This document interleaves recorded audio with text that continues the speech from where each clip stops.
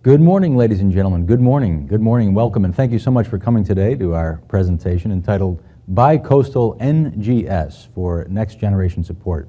My name is Jerry Flynn. I'm from Pepperdine University in the Los Angeles area, and I'm today with my good friend Tom Hoover, who is the Associate Vice Chancellor and CIO of the University of Tennessee at Chattanooga.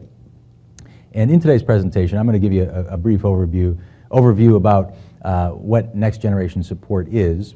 Tom is then going to tell you about his experience trying to implement it at Chattanooga. I'll tell you a little bit about our experience with it at Pepperdine.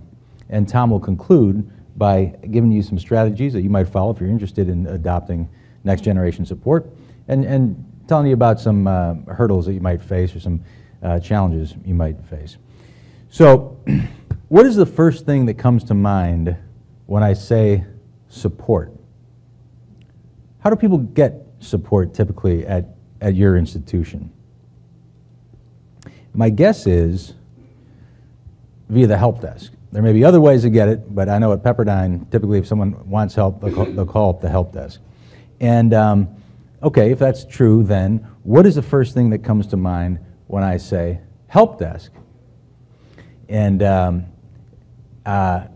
work with me, I want a little word association. I say help desk and you say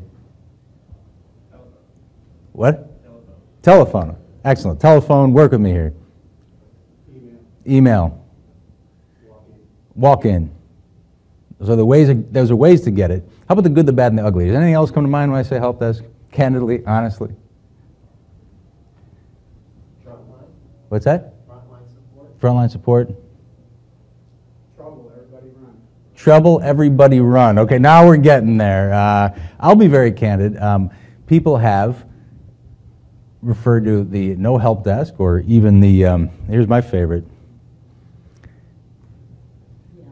the helpless desk. Now that's a direct insult, and I take umbrage at that, but we got to be very honest, and that's what we're going to be here today, is talking about the good, the bad, and the ugly. So why is this? What are some common help desk problems? Well, Tom and I were talking about this and concurring that there are a number of them, but often the feedback that we've gotten is, you know what, Jerry, it takes too long for you to answer the call. People hang up before they even get through.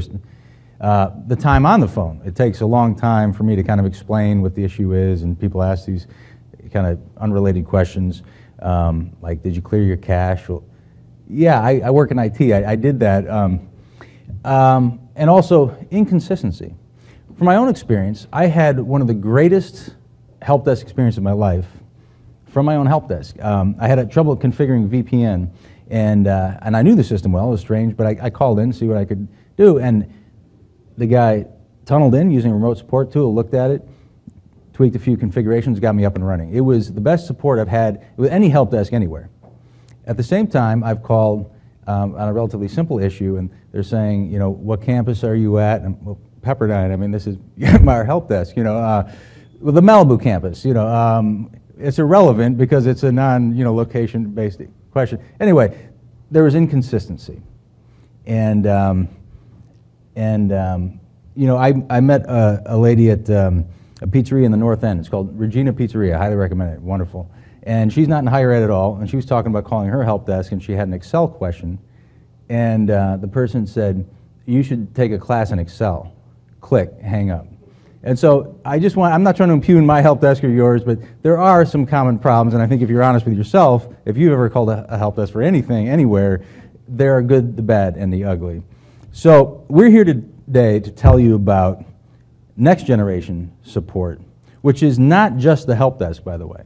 It's not just the help desk, although it often starts there.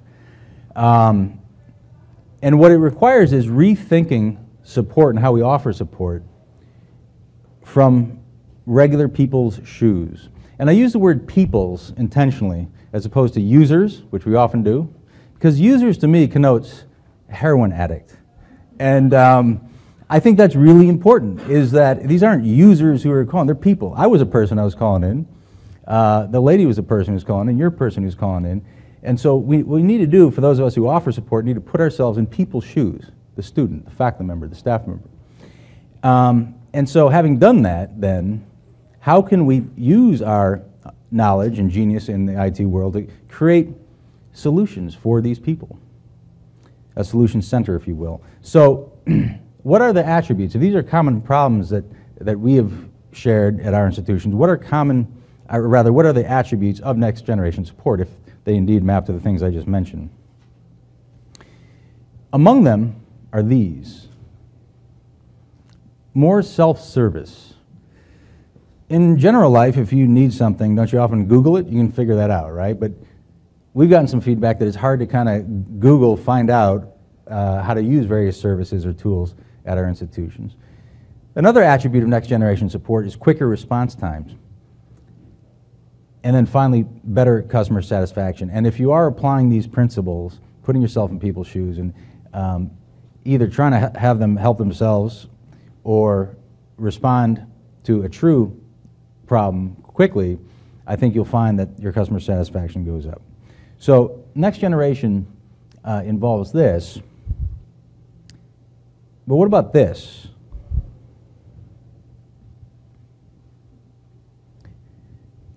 Now, at first glance, when I read this, it was kind of sarcastic. It's a bad thing.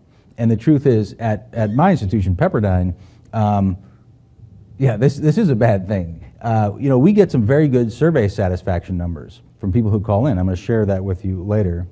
But many people avoid calling because they have been burned. And so you can look at this cartoon in a negative light, right? People just are not going to call anymore. However, next generation support has, in many ways, this same goal, but for different reasons. There's not a negative connotation, but rather, if we make self-help easier, they won't need to call as frequently. If we analyze the calls that do come in and see patterns and fix things to preempt future calls from coming in, then they won't need to call in as frequently. And if we have a training outreach where we see patterns of things that different groups of people struggle with, and we proactively go out and train people so that they aren't lost, they know how to use Excel, as that lady I mentioned, then they won't be calling in as much. And so we can achieve the goal of this cartoon, not in a negative way, but actually in a positive way. So what I mentioned thus far are conceptuals about next generation support, but what do they look like at the University of Tennessee at Chattanooga, and what do they look like at Pepperdine? Well, in many ways, our institutions are a tale of two cities. And by the way, you recall the opening title was Bicoastal Next Generation Support. We are aware that Chattanooga is not actually on the coast, but it's on the coast of the Tennessee River, so you give us that. But it's almost 3,000 miles away. Anyway, Tom's school is public, mine is private. He has significantly more students than does Pepperdine. Chattanooga charges a student fee and is able to fund some things with it. Pepperdine doesn't. Importantly, our help desks, Chattanooga is open Monday through Friday, 8 to 6, I believe, and Pepperdine is open 24/7. So in many ways, it's a tale of two cities. It doesn't sound similar. But as we got to talking, kind of scrutinizing both the challenges and the opportunities there, we realized that we're very similar. We have similar problems, and we're coming up with similar solutions. So I'm very grateful for everyone attending today. Tom is now going to detail his experience with Next Generation Support at UT Chattanooga. Thanks, Jerry. I just want to point out our tuitions are not the same either, so. Touche, touche. A lot less expensive. But yes, thanks, Jerry. So basically, yes, I blew up the help desk. I did this about a month and a half ago. I try my best not to use the word help desk anymore, focusing on the word call center now, just because of the connotation we've had with the help desk in the past. We have a not so great history with the help desk at UTC. It's been poorly funded. It has been 100% student workers since day one. They never had full-time employees on the phone there, primarily because people didn't want to do the phones and they didn't feel that it was of value to the university. So we had inconsistent support, poor documentation or lack of documentation at all. I did a change in leadership about a year ago where I tried to move somebody in there. It was unsuccessful. It didn't work.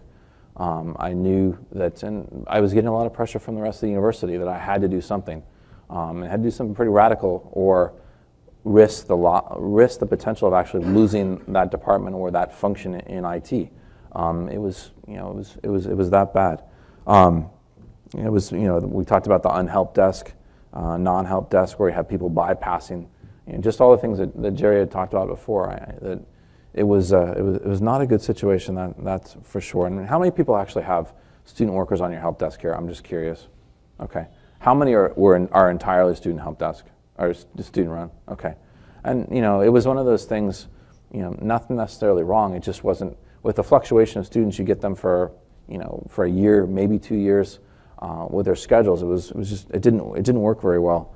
And so then, obviously I had to make some changes. The purpose of creating a call center here was really to kind of change. First of all, I'm all about, sometimes you have to change names with organizations in order to be able to get to change the stigma of the old organization in order for them to see it new. Yes, it's a gimmick, but it often works, and it's a way to kind of rebrand yourself. The purpose of creating a call center here was to really create a central point for IT, where they're going to take all calls. And that's why I came up with a little graphic here. There's other departments for my staff that's here. There are other departments. I didn't leave you out, or I'm not getting rid of departments. I just haven't put everybody in there. But really, my whole point was to kind of make the call center the central point for IT, the focus of IT. It's often, as you all know, it really is the face of IT in a lot of ways. We have our guys that are we have our data centers in Hunter, and kind of like the dungeon, and a couple of people working here, but you all are you actually work with end users or people, not heroin users, but a lot of people typically in IT, the typical shorts or flip flops, and really the focus is to really make the focus of IT organization is that, and then those other kind of branch off of there, and that's why I was trying to play the vital role there of really understanding how the call center really becomes, your IT in a way. As far as historically, as I said before, minimal resources. We had a director. The director was in charge of client services, and outside of her office was the help desk with the student workers there. So she was managing another department, and then while she was listening, she'd be trying to help the student workers actually, help on the help desk. And it just didn't work. There wasn't a person that's dedicated full time to it. It wasn't a priority, which in some respects is weird because, if you look at where your exposure and where most people contact in IT, it's your help desk. So it's kind of, your priorities are kind of backwards. So what I've done is I'm reassigning so I'll have 4 full-time people on the help desk. My goal is to have a full-time FTE there whenever the help desk is open. And yes, we're not going to be able to, we're going to have to still have student workers on there. Please, there's plenty of seats if you want to sit down, please. And no pressure or anything. But if my whole goal is to have someone there so someone can be there supporting, listening, and helping. Yes, are we going to be able to have only full-time staff? No. But I'm trying to have as many as possible and at least be able to step it up there and actually have, some ownership there. So basically we're talking about four full-time workers and then 25 student workers. And my staff that's helping me work on this actually says it's probably closer to 40 or so to be able to handle the demand. Because the whole point is, if we're trying to solve, and I'll get to this in a second as far as, I'll get to that in a second. But expectations here, 85% plus first-time resolution solved. Ambitious, but my whole thing is, if we set the bar at 40 or 50%, right now it's about 60%. If you set the bar low, you will achieve low. So, 85% plus solved on the first call. Well, that means if you're solving the first call, that means you're going to be on the phone longer with them, which means you're actually going to need more people on the phone because you're going to have more people helping. Does that make sense? So in effect, that actually means that we're going to have put more resources. And that means more people on the phones in order to resolve that. The other thing is, the top 10 things. We can all probably guess the top 10 things that that people are calling your help desk for. My whole thing is to go ahead and solve those top 10 things proactively, whether it's when they're on hold. Hopefully it won't be on hold very long, but when they're on hold, did you know that you can go to the IT website and you can click on the top 10? Perhaps maybe even sending out the top 10 to everyone so that they can go ahead regularly and say, these are the top 10 issues. If you're having this or having this in the future, how can you actually proactively solve your problem so you don't necessarily have to come to the help desk? One of the other things we're trying to do is actually look at starting over from scratch on our workflow. We had it was about a month ago, we had a new printer was bought, a new network printer was bought. And they went ahead, they called the help desk and said, I have a new network printer. I don't necessarily know if the words network were put in there. Basically, it sat in the queue for a couple days. Our network engineering people didn't know they had to create a print queue. So and one of our guys in field support started going through and then found out there's this thing actually I got an email finding, what's going on here. And I had someone look into it, and they found that it hadn't been placed in the queue for network engineering because they didn't know a new print queue had to be created. So it ended up being kind of a mini disaster. My whole thing is, actually working on the workflow. And that's something that it takes a lot of time.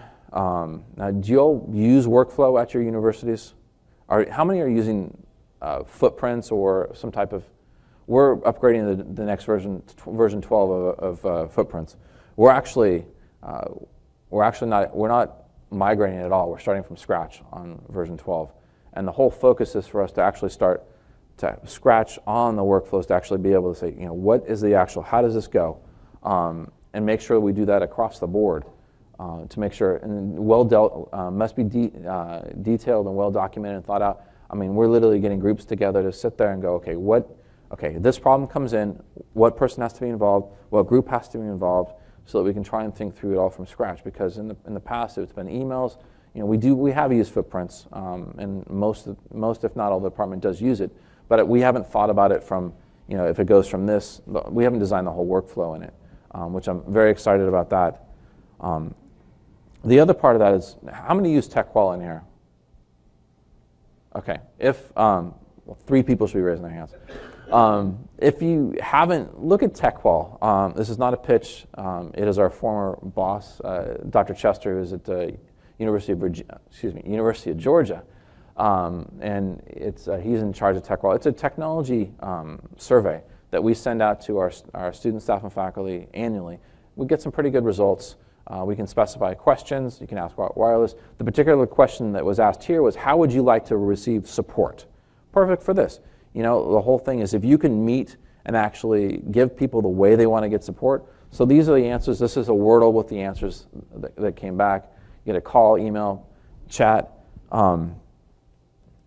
What we're looking to do based on those answers, we're looking to ways to support our telephone, obviously. Remote support, we use Bomgar, as does Pepperdine. Does anyone else use Bomgar?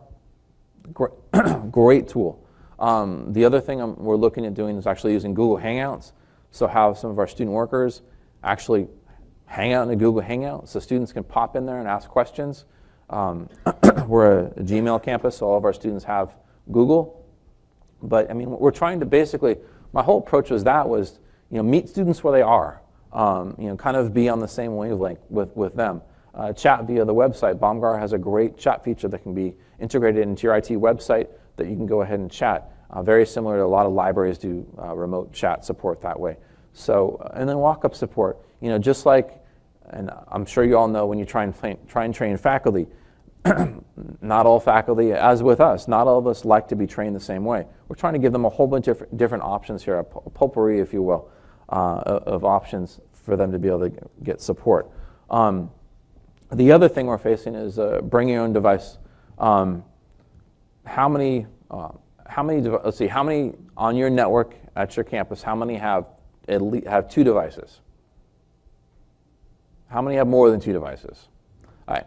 And so we have a typical classroom of 30 in the old days, 3 or 4 years ago, real old timers. You now have close to 90 devices for those 30 students in your classes. I think our average is like 3.2. It's crazy. So you have an explosion in your network. Here is just kind of some statistics from, as you can see, our registered mobile devices. And I guarantee When we come back in the spring, it'll probably be close to 16,000 devices in there. So what we're trying to do is look, basically, we have our students there, asking students, how do you want support? How can we support you with your mobile device? The other part of that is to work with, work with HR into actually being proactive, so that when, for instance, in the onboarding process, when someone the first day at the university, you go through all these orientations about your benefits and your vacation and your sick leave and all that. How about an orientation with some things from IT? How about some training? These are the commonmost things that you need to get started. Often, and this doesn't sound horrible, but often a lot of people on their first day, they sit on their desk because they can't do anything, because their account isn't created, because they don't know how to use Outlook, or they don't know how to use the customized things for the university. But actually being involved, so what we're doing is actually working with IT to develop a program so that when someone comes there, they're actually getting trained, and we can actually work with them and actually, to actually use the tools for UTC. And then another part of that is I have worked with HR to require class attendance. Actually having staff and faculty attend an IT class at least once a year. Now, I would love not only going over whether it's Office or some of the tools for the university, but security. How about actually telling them and showing them how to use their secure browsing, or what they should be doing with their university, not their personal, their university-owned machine, and how to use that, because they need, in respect, not to get on a soapbox, but they have to, as far as the security stuff, they got to take some ownership there, and this would be one way of actually doing that. The other is process improvement. Anyone heard of Baldrige before?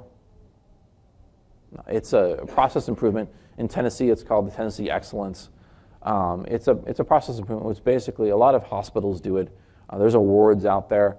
We'll be filing for a process improvement or a Baldrige application this year, which is it basically looks at some processes. If you can show improvement or streamlining, you can get awards. But hospitals use that to. I mean, it's very good for hospitals and for businesses. And we're trying to kind of bring that same intellect, that same knowledge at the UTC as far as efficiencies. We're looking for ways to streamline. One thing we have some accounts that we work with University of Knoxville, University of Tennessee up there, so we share some things. So currently right now when people want to have a Zoom account, I get an email. Well, we're looking so where our help desk will automatically, once the email comes into the help desk, or not necessarily, but if they call in or fill out an online form, it'll actually automatically be sent out to Knoxville, so the account will be created so that I'm not involved, and no one will be involved. It'll be automatically created. So just looking for ways to streamline, looking for ways to become more efficient. It's one of these things you kind of have to step back. I mean, none of the things we're talking about today are novel, but it's all taking some time to actually be deliberate and accomplishing it. Today's students, yes, they were born. In fact, I have my daughter and my son. They can use an iPad. One's 4 years, one's 6. I mean, they're all over, just as all the children we know. That's one thing, but it's actually being able to use that device for educational means is an entirely different thing. So one of the other parts of this is to actually work with these students of this generation and these devices, but actually, not just to be an Angry Birds thing, but for them to actually be able to use the device for educational purposes and to enhance their learning experience, which is really what they're going to college for. Again, on the staff faculty side, working with those devices, because they all have devices. We all have devices that aren't university-owned machine, but we're using it for university things. So how can we, as my boss says, and I just say this for him, he calls these devices, Angry Bird devices. So every time someone owns an iPad, he just refers to it as another. So my whole point was, he's like, I want you to make sure that they actually are doing more than just Angry Birds on it. So I'm doing my best to do that with applications and for work. Maturity of organization. I believe that the natural evolution of an IT organization, really a maturity, is this next generation call center. I just see it as really the next, you've got, I don't know, it just, to me, that's kind of how it sees, that when you have a call center that's deeply developed, integrated into the culture, and accomplishing all these things, it changes your entire IT organization. Again, your help desk your help desk, your IT department is seen through the help desk, and your entire. I mean, that's just a big thing. So let me go ahead and turn it over to Jerry, and he'll talk about an outsourced help desk. Thank you, Tom. So as I indicated earlier, at Pepperdine, we have outsourced our help desk, and we work with a good vendor. We have a good relationship. And I'd like to walk you through a few of our stats. So if you see at the very top, this is for the month that just finished, June of 2014. And I want to, without making comment, just draw your attention to a few things. On the left-hand side, 4 rows down, it says average speed to answer. In June of this year, it was 49 seconds. That is, it took them 49 seconds to answer the phone. And year-to-date is 51 seconds, so about 50 seconds at Pepperdine to get your call answered.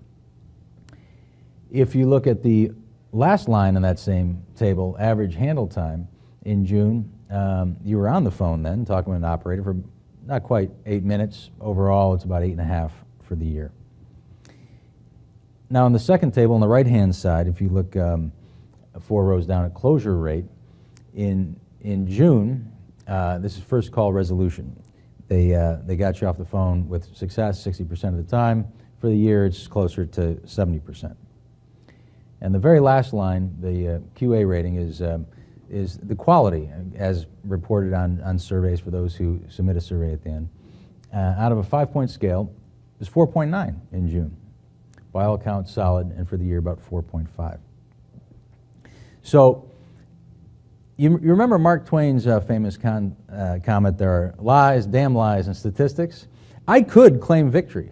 We handle thousands of calls, and 99% of the people, 98% of the people are happy, and the relationship with our vendor is good. That's what the statistics say. But remember at the top of the hour I said, hey, put yourself in the people's shoes. And let's go back and look at some of these numbers a little deeper. And I'd like you to take that journey with me. Would you do something for me? A little audience engagement here. I'd like you to do this. I need everybody's attention. You got to focus. You got to help me. I want you to take your hand. Please take your hand and go like this. Okay, everybody, put it like this. And I want you to close your eyes and just sit there and keep your eyes closed until I say when. Ready? 1, 2, 3, go.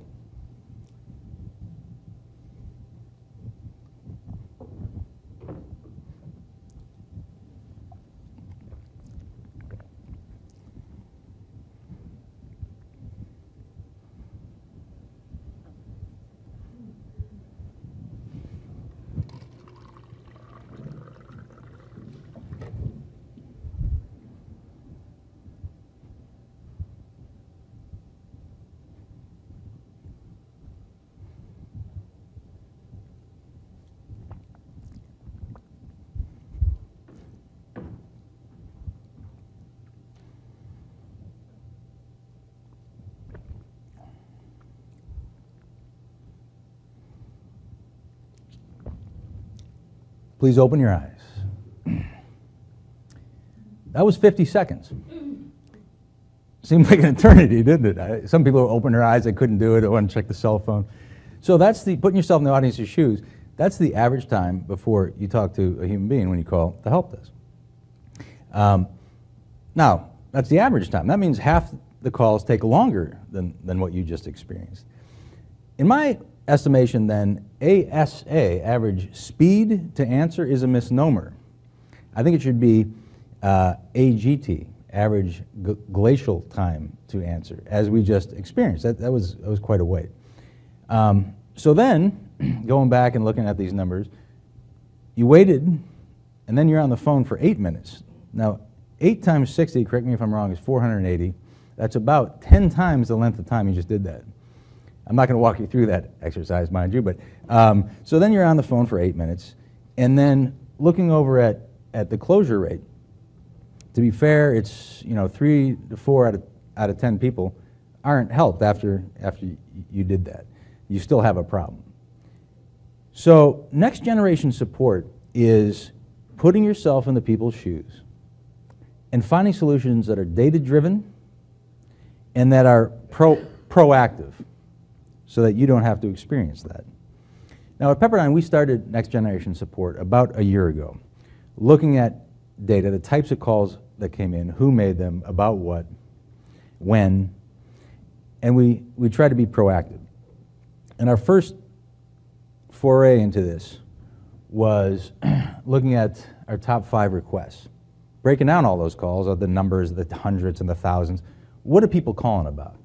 And we analyzed requests, and this is an idle term, the Information Technology Infrastructure Library, best practices in service management. And we are by by any means of a full idle shop, but it's an aspiration. We're trying to get there. And so we broke out the requests, and this is for 1 month. And all of these together represent about 75% of the calls that came in that month, easily categorized. Notice that password resets on the far left side comprises 29% of the total calls for that month. So we chose to employ next generation support and analyze this data and be proactive in finding solutions. Now, as Tom indicated, this isn't novel. I'm sure a lot of institutions, I hope all of your institutions have an automated password reset function, but at Pepperdine, we hadn't. It was long overdue. We tried something a number of years ago and didn't have the leadership to get it done. But using this data, we did. And we automated password resets. You no longer had to call in. You go to a website like you do at your bank, and if you forget your password, you get one of your email or you get a text. And we did this in the September, which would have been on the far left side of this.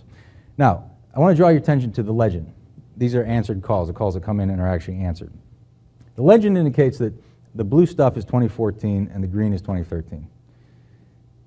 Common sense would suggest that can't be accurate because 2014 started in January, right? So what this means is this is our contract. It begins in October 1st and ends in September 30th. It's roughly an academic year, if you will. So what's called 2014 is actually starting in the fall of 2013. But anyway, just off this chart, in September of 2013, we started this automated process. And as a result, come October, the calls dropped from 1,000 to 764. The next month, from 1,000 roughly to 535. So deploying next generation support, we slashed our call volume, at the same time improving people's satisfaction and experience. They didn't have to sit through the phone as you did. They didn't have to stay there for 8 minutes. They just got immediate text or an email, and they could reset their own passwords. So emboldened with that success, we looked at other data, average speed to answer, for example. The chart indicates about 50 seconds is average. That may not be unreasonable, seems decent. But we took a deeper dive at the surveys that people, the so-called customer satisfaction surveys that people submitted. And one person indicated that she waited 15.5 minutes and finally got someone. Stayed on the line for about 5 minutes, only to determine that the problem couldn't be solved. So then she contacted directly the field support person who helped me with it in 2 minutes. He was awesome. And so clearly there was some problem for that day, that person getting through. But then also when she did, it wasn't in the person's wheelhouse to fix the problem. And so can things like this be obviated? That's what next generation support is about, is asking, is there something that we can do about these cases? Please look at their closure rate.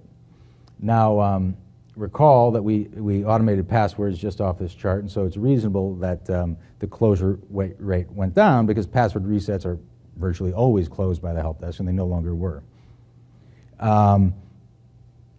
But nonetheless, it still looks like 4 out of 10 people who call can't ever get their problem fixed by the help desk. It needs to be escalated. And isn't that true? So next generation support asks, why do those people even need to call if we know that they won't get satisfaction?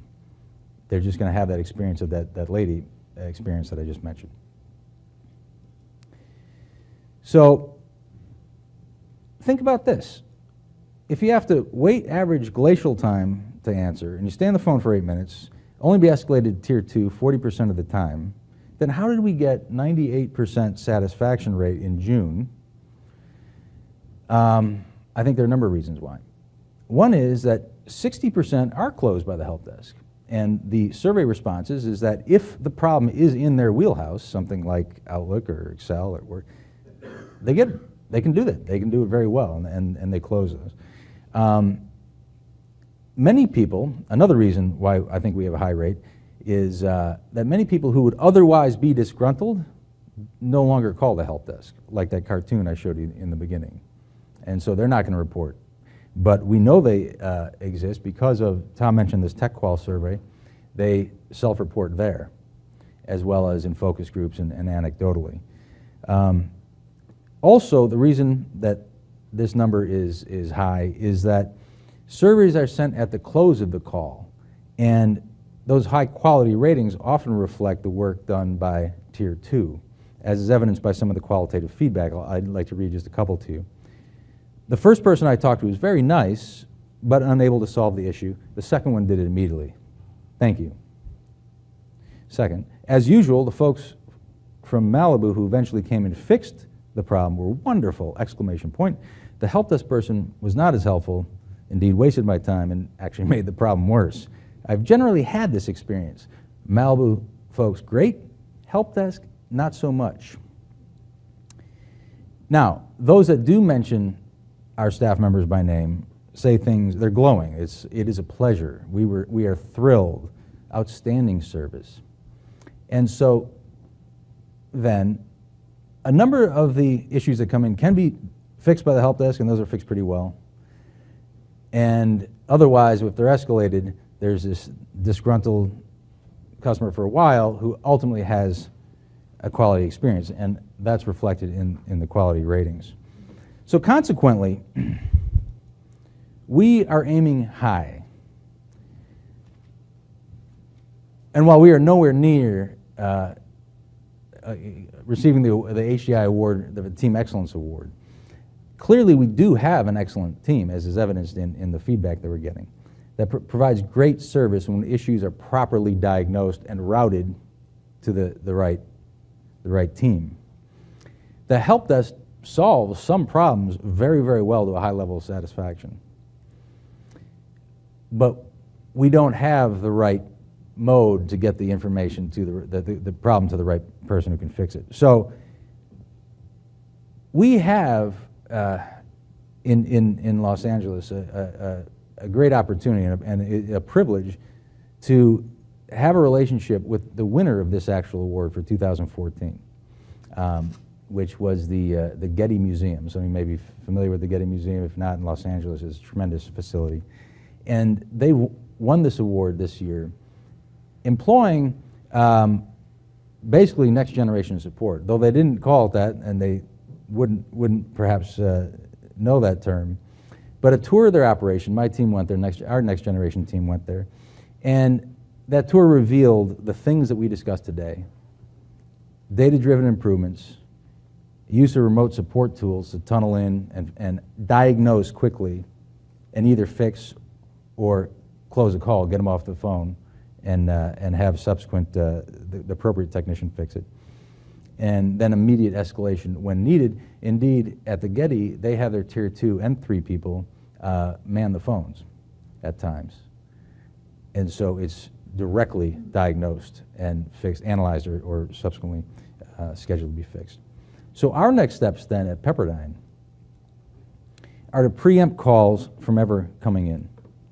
And we're doing this in a number of ways. One is we are using a tool we call device management. It puts a little agent on each university-owned computer, and it does a number of things. It proactively patches, it analyzes what hardware and software is there. We can re-image for that matter. And in doing that, we're decreasing our #1 incident here of virus software. When we first implemented it, only 13% of university-owned machines were patched for things like Java, Reader, Flash, the ones that are most vulnerable. And by flipping a switch within 1 week, we had the high 80s, like 88%, that were patched with the latest patches from all those things, thereby driving down our calls. In addition, so that's one way we preempt calls because they don't need to. They're not going to obtain those viruses. Another way that we preempt calls is by applying automated solutions. So when new applicants, prospective students, freshmen to the undergraduate school, apply, they're given a packet of information, including how to get into our portal and start doing a number of things. And they often will type in their campus-wide ID. It's a unique identifying number, which is not what they're supposed to. It's supposed to be their network ID, but they don't know that, and so they call the help desk, and the tickets just spike. We have a very brilliant developer on our team who can easily program something that if you type in a number as opposed to your NTID, it'll pop up and go, hey, you're trying to do this, why don't you put in this other number, thereby driving down the calls. And so these are some of our initiatives to preempt calls from ever coming in. And another is we have self-service forms where someone can self-report a ticket rather than calling in and just get it in the system. Those forms are a little convoluted at this point. We want to revise them, make them much easier. Again, just get them off the form just as quickly as get them off the phone, and then promote those much heavier. And so a number of these initiatives to preempt calls will drive down the number of tickets and will allow us then to mobilize trainers, will allow us then to siphon off calls that should be tier 2 to go directly to those people, and have the calls that are handled very well by the help desk handled there because they'll be in their wheelhouse. So next year, I'd like to come back and report the success that we've had in some of these other initiatives. But in the interim, Tom will conclude our presentation by talking to you about some strategies you might employ and then some hurdles you may face. Thanks, Jerry. So effective strategies for designing metrics. And that's one of those things that definitely encourage you. I mean, I know the big data or data analytics is huge across the board, and we're literally trying to do that in everything on campus that has data. But analyzing your existing calls and combating them in the future, I mean, really looking at that data, whether it's footprints or whatever help desk and ticketing system you have, pulling that data out there and really analyzing it deep, having a group look at it, and then proactively looking into ways to solve that.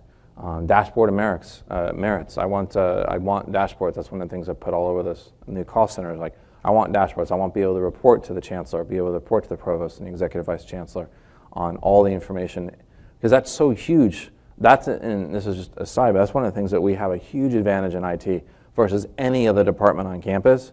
We've got the data. We have the metrics for budgets, for all that stuff. All these other departments don't have this. So when we want to show that we need more resources, we've got the data to be able to go to the chancellor and say, look, this is how much we're being used. This is how vital we are to the campus. This is why we need this extra budget or these extra resources or this extra body. So scorecards for the help desk or for the call center operators, not to punish the ones that aren't doing well, but to reward the ones that are, to be an incentive, to be able to provide help for those ones that need to be helped a little bit. And involving staff in designing the process. That's big. Sitting down with them, one of the things we're trying to do is have a bunch of different areas involved with the call center to go ahead and have some input in there and how we can design this, how we can make it better. I don't know everything. How can we work with financial aid? How can we work with these other places that are customer service centric as we are, and how do we figure out what they're doing? How can we improve this process? Communicate, over-communicate. I mean, that's something that we need to totally do. Maintenance periods, telling everyone when the maintenance period, we do a good job of it. We can always do better. Communicating out there, we're going to be down this weekend. One of the things I would love to do is for when someone calls our call center, let's say they call on a Monday morning, that the people at the call center know that on Friday, the person's calling that there's a problem in Hunter, one of our buildings, and there's a wireless doesn't work on the 4th floor. But I would love to have the person that's at the call center know, well, wow, you know what? On Friday, we did an upgrade to the access point up there. That means that something must be wrong and wasn't fixed. We'll get someone out there to look at it. But I would love to have that where the call center people know exactly what's going on at T. They know what our maintenance is going on, and then conveying that out. Because I've seen this across the board. Whenever we convey that to our people and tell them, be honest about it. You know what? I'm not sure what that is. I'll have someone look at it.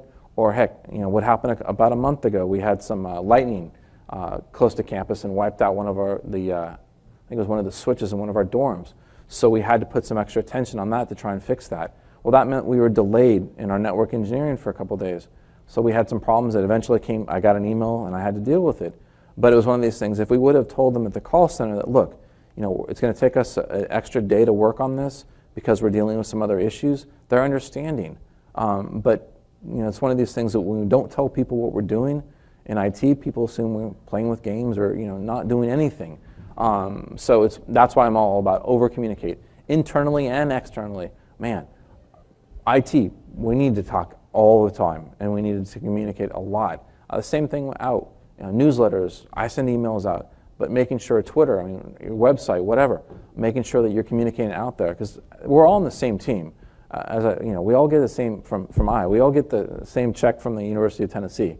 From the state of Tennessee. We're all Tennessee employees. We're all on the same team here. There's no us, we. So make sure that we're emphasizing that to everybody. Expectations, very clear expectations of success for IT and for the campus. Being clear to define what we need. SLAs, if you have those or don't have those, start working on them. Those are good. There's expectations. So everyone's on the same team.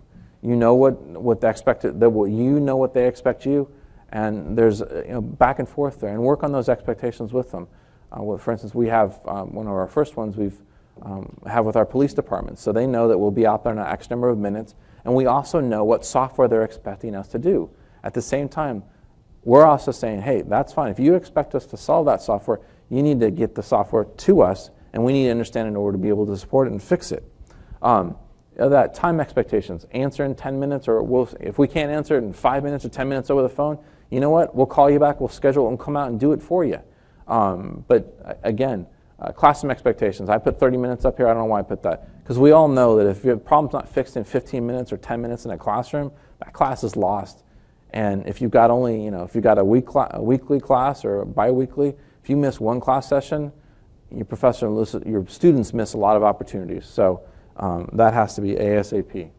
Empowerment. Our goal is to empower the student, staff, and faculty to help themselves and not to have to call the help desk. I know it's weird, but the whole thing, if like for instance, if it's a bank account or we're having a problem, we go to a website. If we can solve it on our own, great. That's what I try and do. As Jerry mentioned earlier, you Google it to see if you can solve it.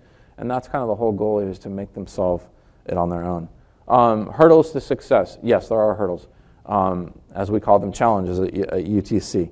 Why? Prepare for opposition. Yes, there will be some. Users, yes, they will want to call directly to the person they've got the help from in the past. That's going to happen. Again, as I said earlier, you need to go ahead and actually prove that you can do it.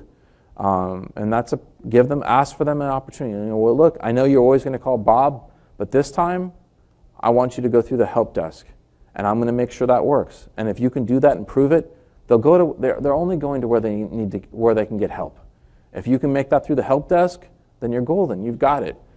You just need to ask for that opportunity, and that comes to having a relationship.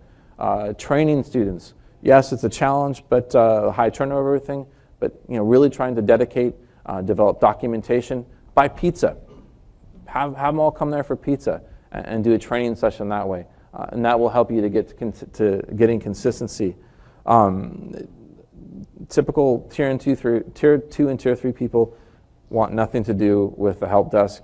What I'm trying to do is actually flip it off. That there's actually a trade-off. If you help the tier 1. They're not going to call tier 2 or tier 3 because they don't have to. My whole thing is unless it's truly broken, the system's broken, that they should be able to be helped by tier 1, but that means tier 1 has to have the knowledge, the documentation, and that documentation has to come from tier 2 or tier 3, and also has the ability for accounts or whatever to be able to access to help that person. So it's a trade-off, but I think it's my welfare, because the whole goal is for tier 2 and tier 3 to continue to do what they do, not have to worry about help desk calls. Foster relationships, working closely with colleagues to determine the best way. The customized needs. We all have customized needs in each of the different departments or different schools you have. Knowing what those customized needs are. Going out, having your call center, having your field support people, develop relationships, and sitting down there. One of the things that we've been doing at the UTC is actually sitting down with specific professors to learn the specific needs of their areas. The way I work is everything is relationship based. If you have a relationship out there, that's credibility. You can ask, and you can use that capital. It works well.